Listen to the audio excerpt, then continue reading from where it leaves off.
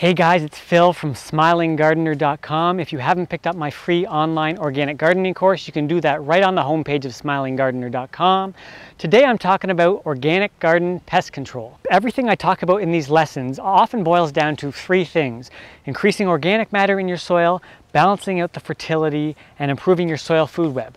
Doing all of that not only grows the nutrient-dense food, but it really prevents the pests from coming in and the diseases and the insects. So that's the main thing. Even when we're doing a good job of improving all that stuff, we're still going to have the occasional plant that isn't healthy or a group of plants that aren't healthy, and so we're going to get some pests. We're still going to have some of those, and today I'm talking a little bit about what you can do when you find you have them. But even before them, it still is about prevention, just in terms of some smart practices. So when you're buying plants from the nursery, inspect the leaves and even inspect the roots a little bit and see if there are pest problems. You don't want to buy plants that are diseased, because that means they're unhealthy and they're going to have disease probably in the future. You don't want plants with aphids or spider mites or anything like that. So that's the number one thing. If you're doing some pruning, disinfect your secators or your bypass pruners or whatever you're using with just some hydrogen peroxide. It's kind of like a natural bleach. Another thing you can do is plant aromatic plants that sometimes confuse some insects. So what I do all throughout the garden is I plant garlic. You can see there's not much going on in this garden yet, but there are a few garlics that are coming up here and there, just because I always tend to plant them around my various plants and I don't always pick them all. So that's prevention. Now let's go on to a couple of short-term organic pest control measures you can take. Now what I often do, if I have some plants that are really sick and so they're covered in insects or diseases, I let them die because I know that that's going to encourage the predators of those predators to come in and set up shop and start eating them, and they'll be there for next year.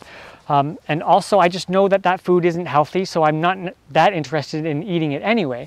But if you're having a lot of problems, I know you don't want your whole crop to die, so you want to do something about it in the short term. Once you know what the predator is, then it's a lot easier to choose what kind of control you're going to do to take care of it. Of course, you always want to go with the least toxic control, and often there are entirely non-toxic controls, but then you know what you're dealing with. One of the simplest controls for tomato hornworms, because there's not that many of them, there's just a handful of them on my plants, is I just took them off and I squashed them. So that's no big deal. Another one is you can often use your hose to just wash them off. So I don't have my hose here, but psh, psh. That works really well for washing a number of things off. One is insecticidal soap. You want to read the label and make sure that it works for the predator that you're dealing with. And another one is horticultural oil. Now these are not entirely benign. They're much less toxic than a chemical pesticide. But when I use something like this, I like to come through a day later and spray some EM onto my leaves or some compost tea, something to repopulate that leaf surface, because if you're using a soap on your leaves, it's going to wash off a lot of the beneficial microorganisms. So I want to repopulate those leaves with something healthy. The next one is biological controls. Now what some people try to do is order some ladybugs and release them into the garden to take care of their aphids. That's usually not going to work that well, because the ladybugs will probably just go somewhere else. The reason they're not in your garden in the first place is probably because there's nothing really there for them. There's no reason for them to be there. It can work okay in a greenhouse setting, but what I like to do instead is in my vegetable garden, among my vegetables, is plant a bunch of different flowers that attract beneficial insects.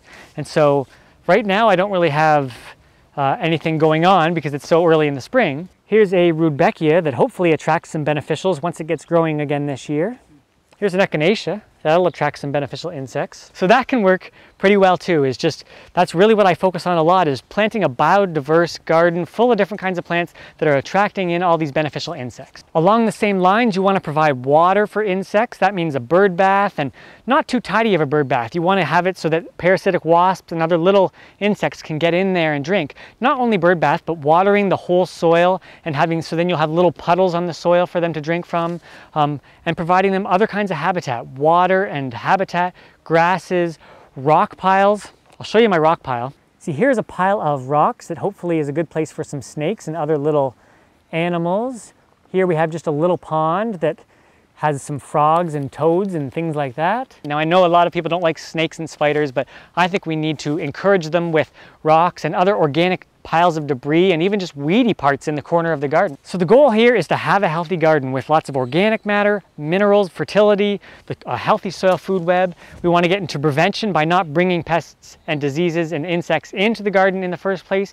We do have some short-term controls we can try such as a few sprays we can make or buy.